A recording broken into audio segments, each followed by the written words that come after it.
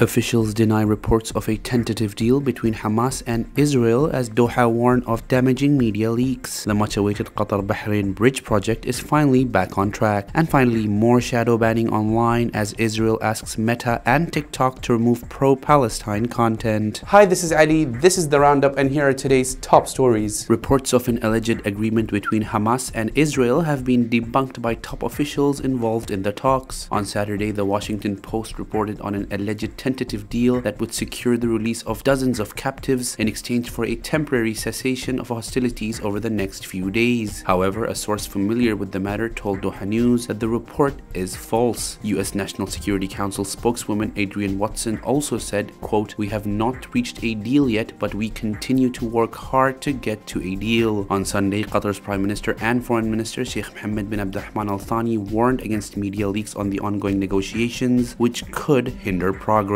Now, a massive project connecting GCC neighbors Qatar and Bahrain is set to recommence following a years-long pause. The move was announced following a meeting between Qatar's Sheikh Mohammed and Bahrain's King Hamad bin Isa Al Khalifa. The 40-kilometer bridge will see road travel time between the two GCC states cut down from 5 hours to just 30 minutes. And finally, Israel has reportedly scrambled to suppress pro-Palestine content online. Israel's prosecutor office confirmed that it had requested the removal of 8,000 pro-Palestine content from Meta and TikTok, the majority of which has been removed. The move comes after numerous outlets confirmed a sharp decline in support for Israel online. Well, that's all for today. For more stories, head over to our website or download our app.